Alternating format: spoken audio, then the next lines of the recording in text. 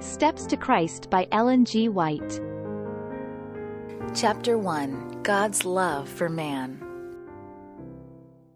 In describing his earthly mission, Jesus said, "The Lord hath anointed me to preach the gospel to the poor.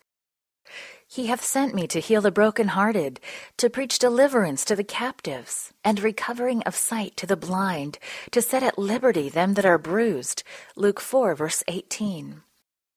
This was his work. He went about doing good and healing all that were oppressed by Satan. There were whole villages where there was not a moan of sickness in any house, for he had passed through them and healed all their sick. His work gave evidence of his divine anointing. Love, mercy, and compassion were revealed in every act of his life. His heart went out in tender sympathy to the children of men. He took man's nature that he might reach man's wants. The poorest and humblest were not afraid to approach him. Even little children were attracted to him.